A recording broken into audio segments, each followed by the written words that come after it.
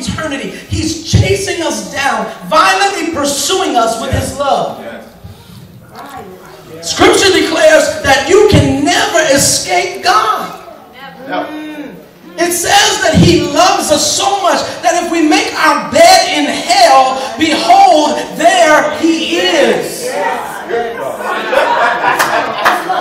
I want to tell you today that even when you're in hell, the love of God is still saying, man, I wish they wouldn't have made that decision.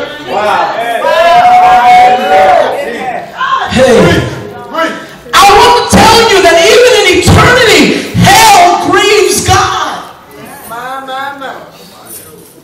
Why? Scripture declares that in hell, which is a place of eternal torment, gnashing of teeth, it's a terrible place. I know they done lightened up on it and said, you can't preach it like that. No, preach it. No, that's the Bible. We wouldn't know anything about hell had Jesus not talked about it so much. And if he talked about it so much, it must be pretty important. So I'm going to talk about it. Hell is a terrible place. Glory. Scripture declares that if we make our bed in hell, God is there. So that somebody might say, well, if God is there and he's loving on us so much while we're in hell, why are we not taken out of hell? Let me help you. You are a free will moral agent. You have the free will to choose this day whom you shall serve.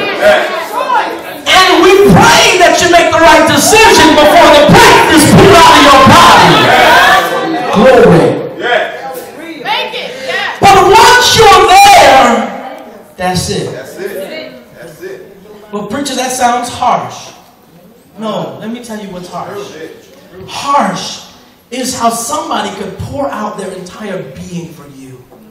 Love you from the day that you were born, and you constantly reject them and slap them in the face, and they say, you know, that's all right, I still love you, I still love you, I'm still chasing after you, and you slap them again and go back to your own way, and he said, that's all right, I still love you, come unto me, all ye that labor and are heavy laden. Harsh is how you treated God in your decision making. Glory.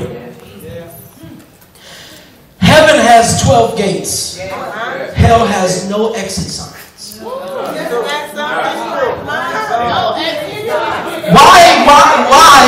when you get to hell, why when you get to hell is it permanent?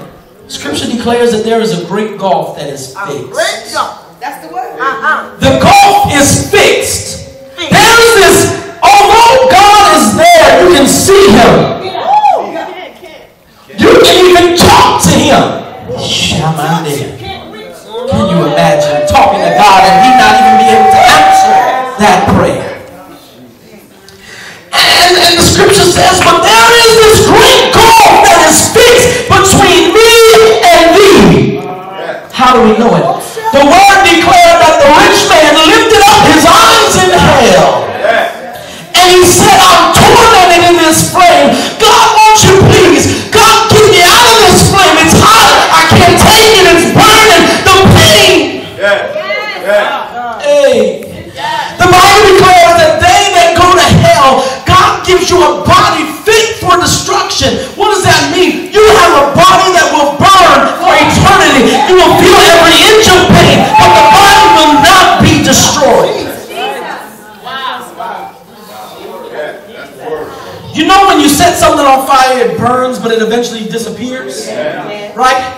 Can you imagine your arm being set on fire right now? Hoping that it would hurry up and go out. But it always is going to burn, and it's always going to be just as painful as the first time around. What am I saying? What am I saying? That there's a gulf that is fixed. When something's fixed, it can't be moved.